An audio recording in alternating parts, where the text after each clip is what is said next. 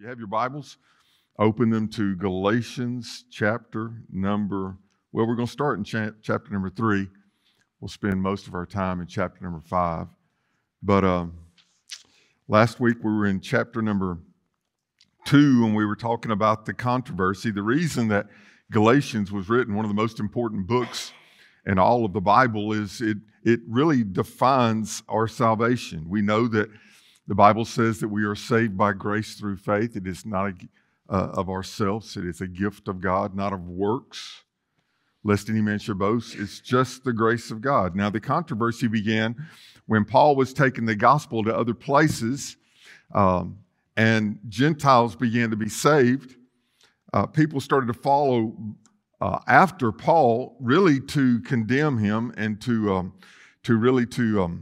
tell him that no, you can get saved by Jesus, but then you have to become a person of the culture. You have to follow Judaism. You have to become a good Jew. You have to be circumcised, men.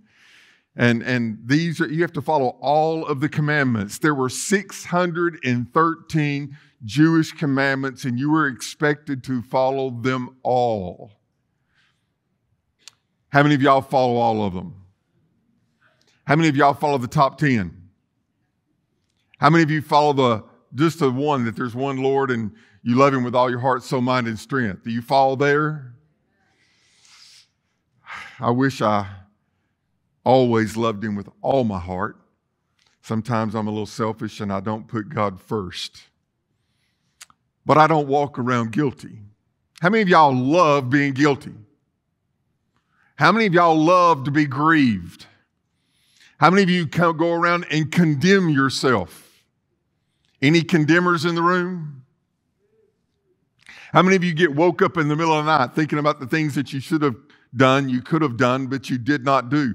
How many of you just go around and say, I messed up again? Oh, terrible person that I am. Now, please understand and know this, that all have sinned. Y'all good with that? All have sinned and come short of the glory of God. All of us.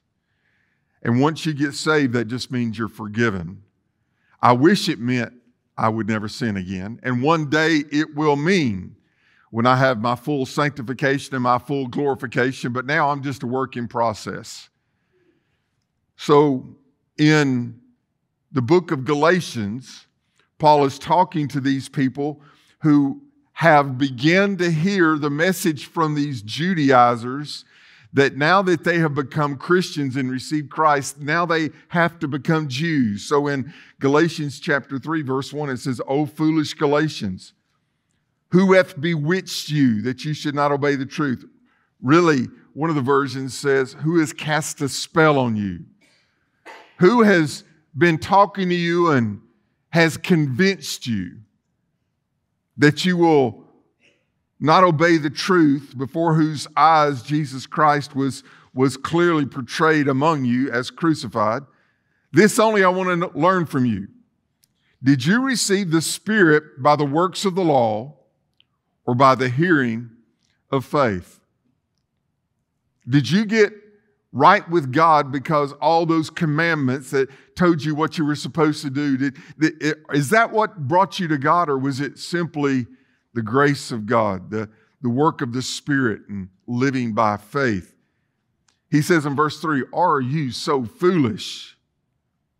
Having begun in the Spirit, are you now being made perfect by the flesh?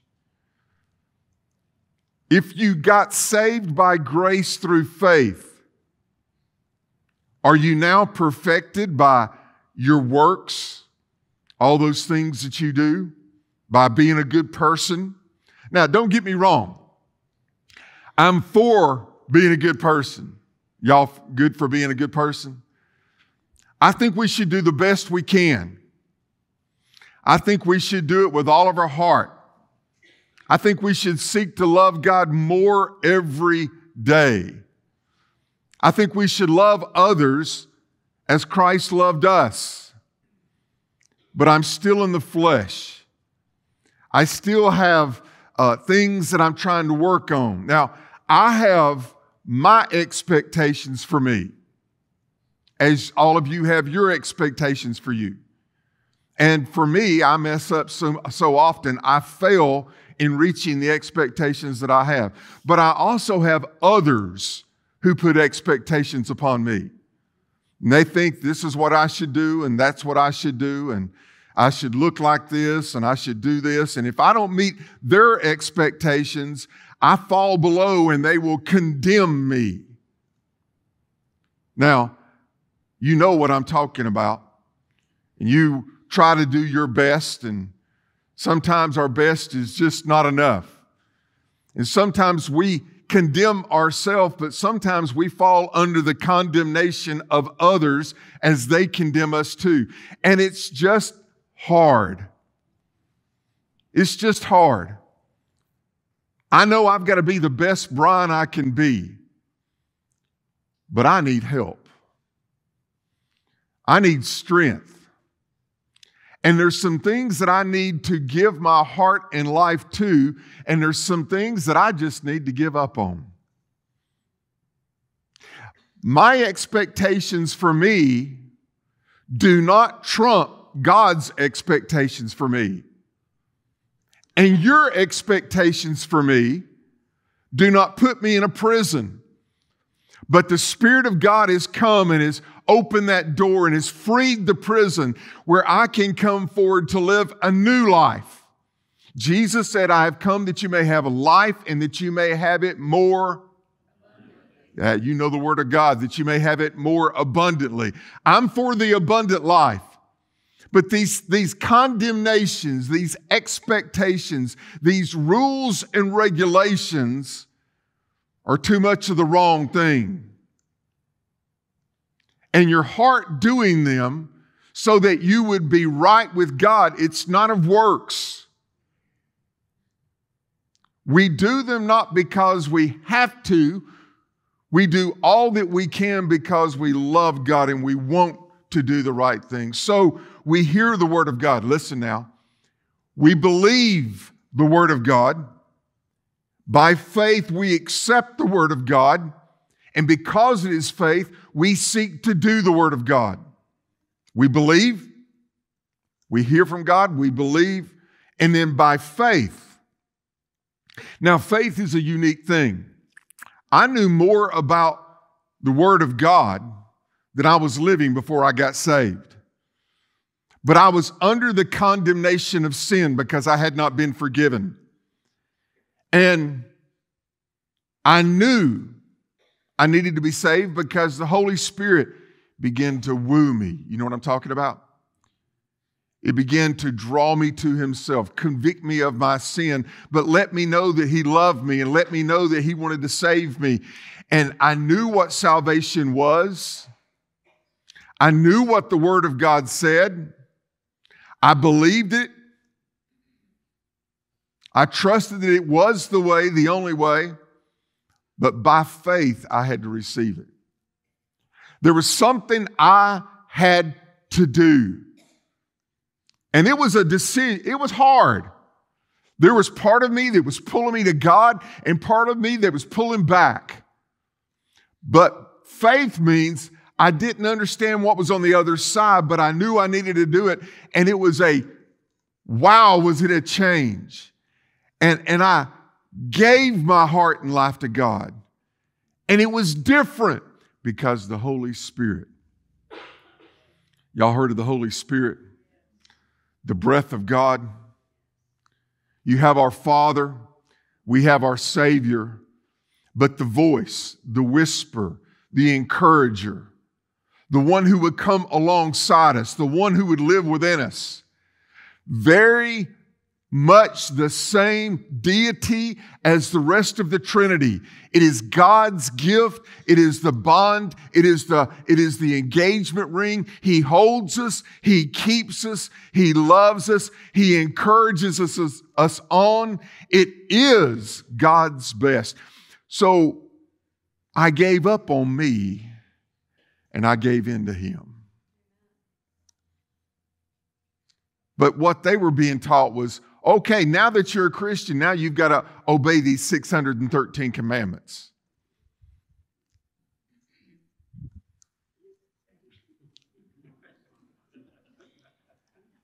Anybody here want to obey 613 commandments? I mean, I got trouble with 2 or 3, right? I'm still having trouble with that love your neighbor.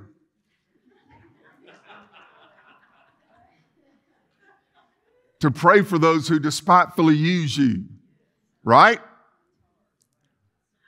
But the gift of God, the salvation by faith, believing and trusting, and by faith, I've got to do that which I don't want to do necessarily all the time. But I've got to reach out and do it because love does.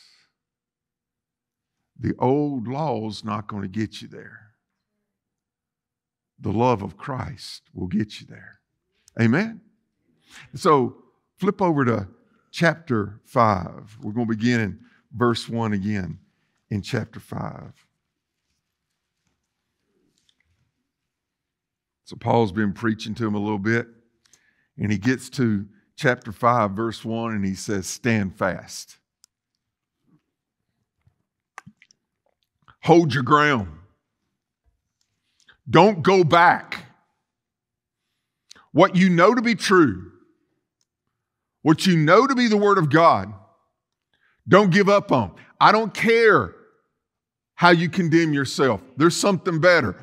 I don't care the expectations that the world puts on you. I don't care that they're trying to judge you by their standard. Stand fast in what you know God has blessed you with. He says, stand fast, therefore, in the liberty by which Christ has made us free. Now, let's say that word together. Free. Let's say it. Free. Do y'all like that word? Let's try it again. Free. How many of you want to be free in Christ? Say it. Free. I like that word liberty. I love liberty. I don't want to be in bondage. I want to be set free. We have the freedom to do as God leads us and as we choose, but I choose Jesus. Hold your ground. Don't move away from the freedom. It's freedom to not do what does not relate to salvation. But it's the freedom to yield and follow the Holy Spirit and do that which comes from salvation.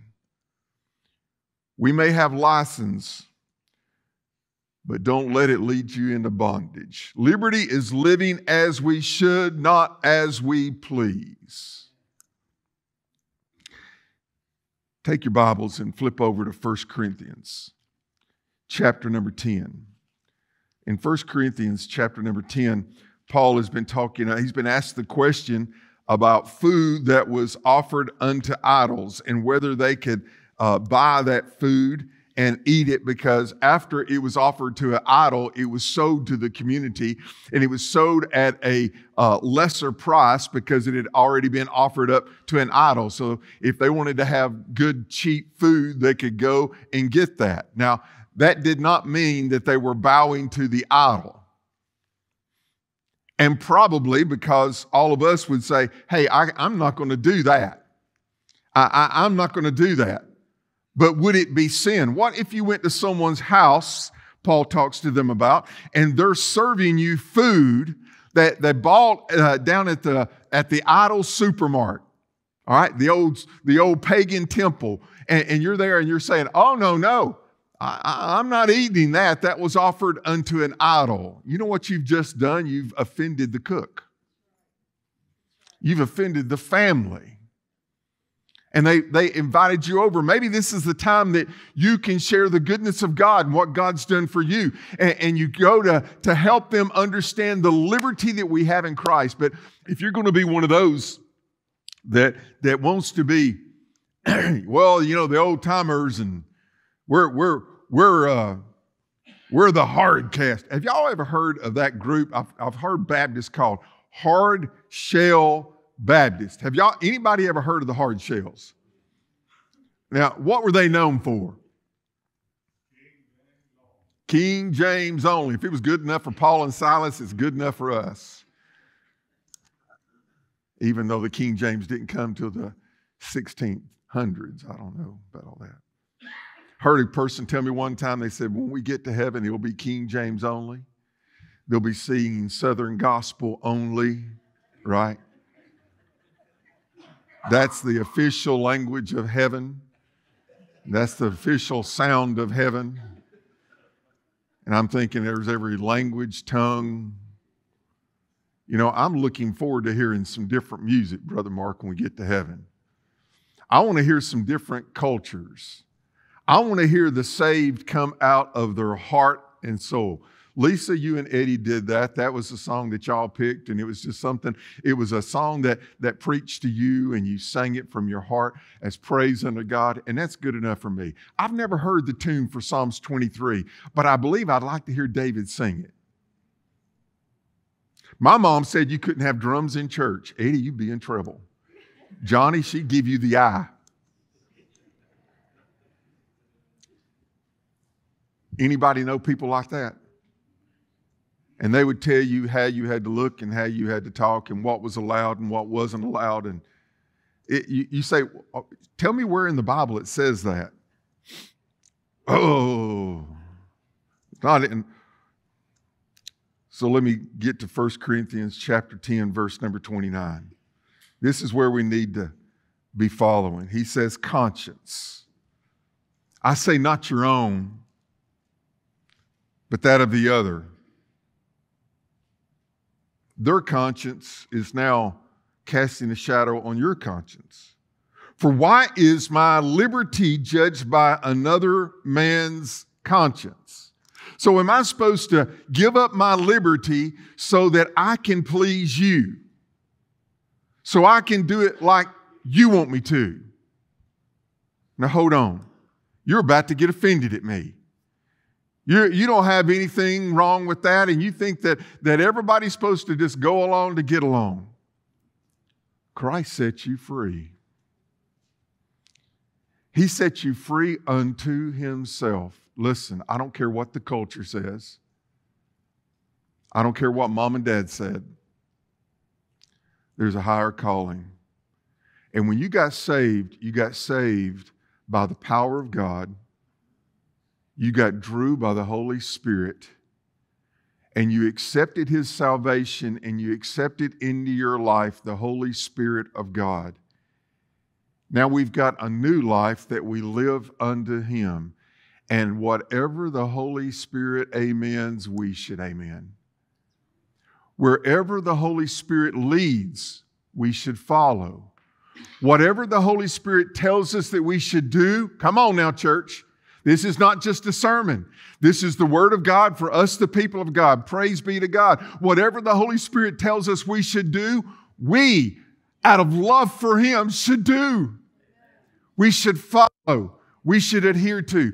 I've been a Christian for a long time. I've been preaching for more years than I haven't been preaching. And yet I still, every day, am looking for the Holy Spirit out of his love, out of his interest of that which is best for me and for the world. I am trying to obey. Obey. Do. Adhere. I said this Wednesday night and I got some strange looks.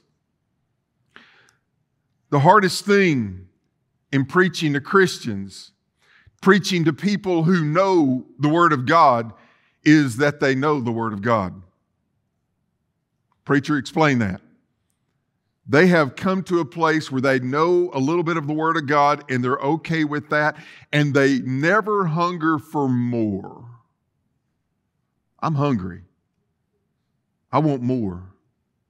I don't know why you came today. Maybe it was just because of your Christian tradition that you wanted to come to church. I don't know why are you following along in your Bible or not following along? I don't care if you're reading the King James or the New King James or the New Living Translation. I don't think you need to be reading a paraphrase. I think you need to take the Greek and the Hebrew. Somebody who took that word and translated it over to the language that you speak. That is the Word of God. I think we should do that. I know we should do that. I understand it's the Word of God. But I don't know why you're here, but did you come expecting to be touched by the hand of God? Did you come to worship out of an overflow of your heart? Are you willing for God to speak to you, and are you expecting to leave different? It's hard to preach to people who've already found their rut and never want to do more or less. They're just going to do that. But I've got liberty. I got freedom. I have been set free by the power of God. I'm not bound by this world. I'm not bound by how everybody else thinks.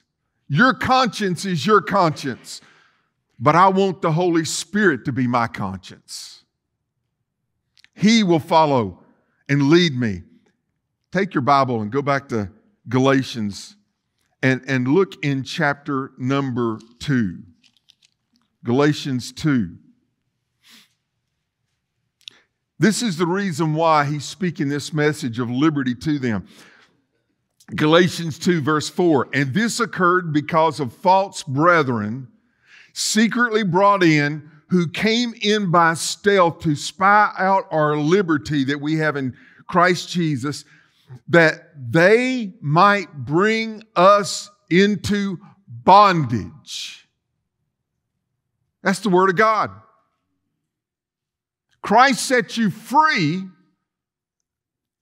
but Satan is bringing in these false people so that they can steal your liberty and bring you back into bondage. If you leave this place today with guilt and shame and bondage, that's on you. Because Christ came to set us free. Where the Spirit of the Lord is, there is liberty. There's freedom.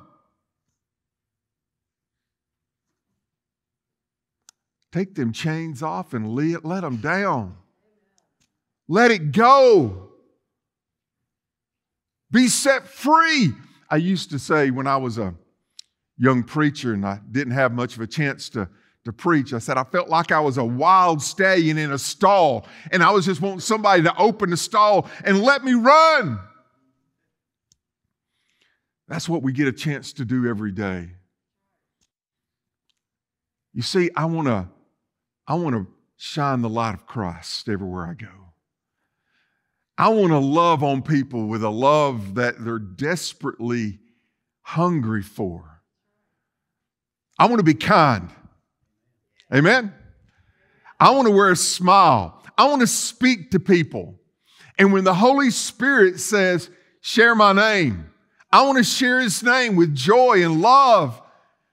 I am not ashamed of the one who's changed me and made me who I am, a child of the King. People need the Lord. People need love. People need to know that you care because Christ cared for you.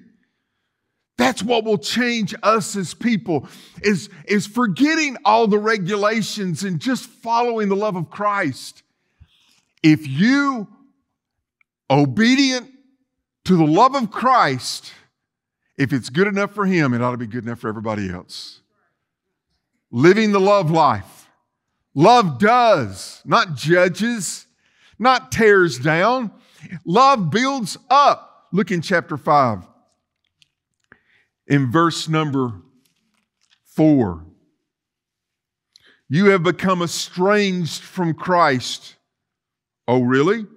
He defines it. You who attempt to be justified by law. Let me say it this way. Laws, by your actions, by how good you are. Those who seek to attempt to be made just by doing things. You have fallen from grace. Now, everybody look up here. That does not mean you lost your salvation. It means you've turned your back on the grace of God. You receive salvation by grace through faith, correct? Right? But if you start looking for something else to justify yourself, You've turned your back on the thing that saved you, God's grace. How many of you want to be judged? No. Aren't you grateful that God gave you mercy?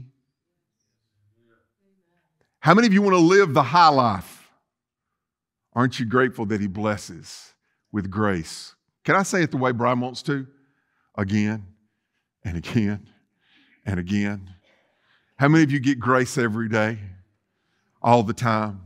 How many of you just mess up and you, oh, I can't believe I did that. I can't believe, oh, I do it without even meaning to. I can say the wrong thing better than anybody. But God's grace is there to say, I love you anyway. You're my child. You might not be there, but we're working on some things together. It's the love of Christ that compels me. So let's read on. Look in verse 5. For we through the Spirit eagerly wait for the hope of righteousness by faith. That means the right living because I'm trusting in Him to do it. I can't do it. But by faith, I believe He's going to do it. For those who have ears to hear, God's up to something. And you're either going to sit back and wait to see if it comes, or you're going to act as if He's already promised it.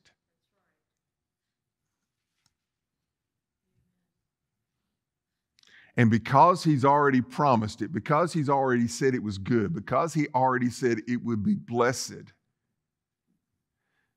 it's going to be fun. It's going to be great. It's going to be exciting. People's lives are going to be changed. Good things are going to happen. And you can be one of those that sits back and says, well, I'll believe it when I see it. Or you can be one of those that says, because you have promised, I will act on your word when I have not yet seen the fulfillment of your word, but because you promised it, I'm going to act like it is true when it's not true so that it will be true. That's faith. Look in verse 6. For in Christ Jesus, neither circumcision nor uncircumcision, that is the acts of the law, the ones who are doing those things, have done those things or not. That was a sign that was given to Abraham. But even for Abraham, in Genesis 15, verse 6, it says, Abraham believed God and it was accounted to him for righteousness. It wasn't the circumcision. They were just trying to say that they were different from the world. Now in the New Testament, we're different from the world because we have the Holy Spirit living within us. Not an outward act, but the inward act of the Holy Spirit within us. He says in verse 6, for in Christ Jesus, neither circumcision nor uncircumcision avails anything, but it's faith working through love.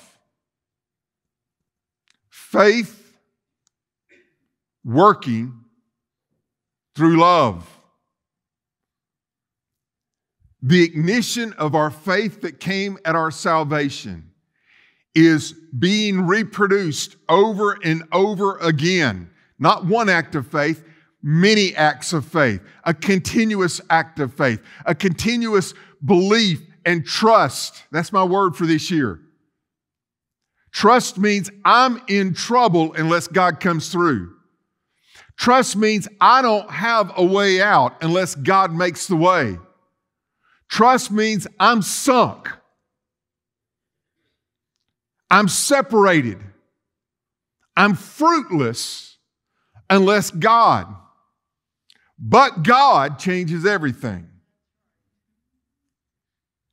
And it comes when God gives His best. A couple weeks, we're going to finish chapter 15 and we're going to get to the fruit of the Holy Spirit in verse 14. And the very first fruit of the Holy Spirit is what?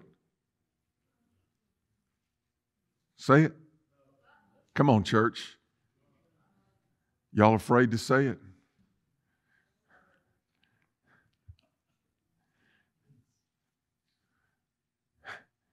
Jesus let them beat him.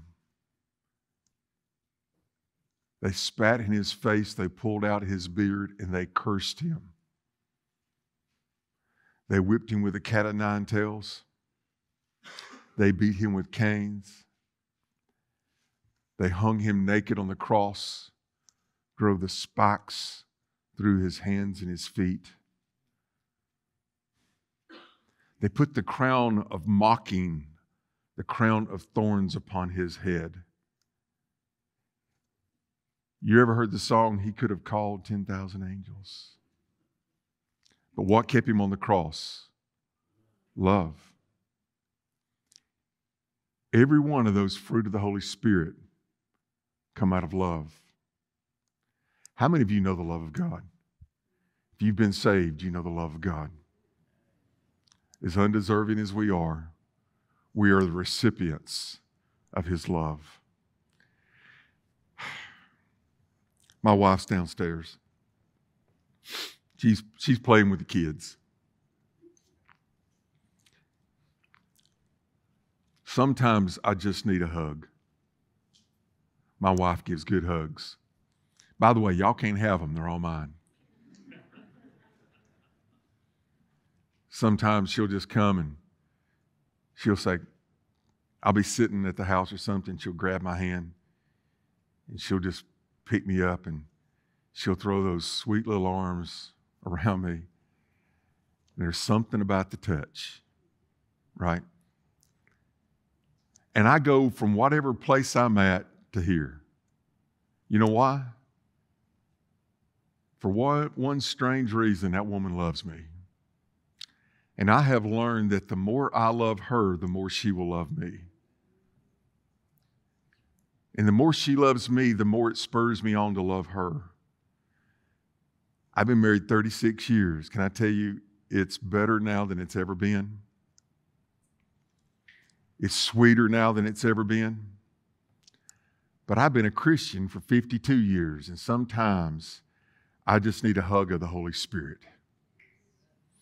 I just need Him to come and flow in my heart.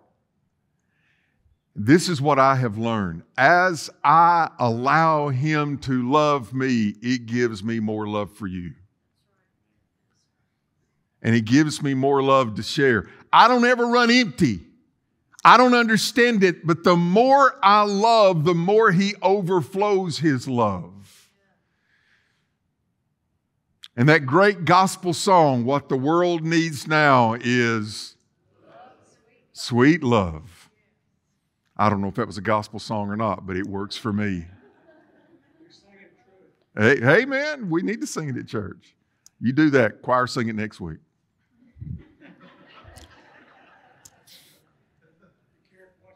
No, I know it. Yeah.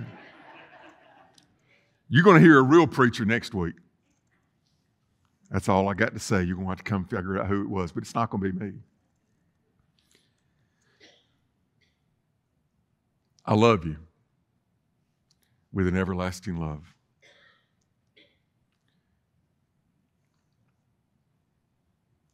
If you love Christ, love Him more than anything else. Too many people today are being influenced by the culture of the world.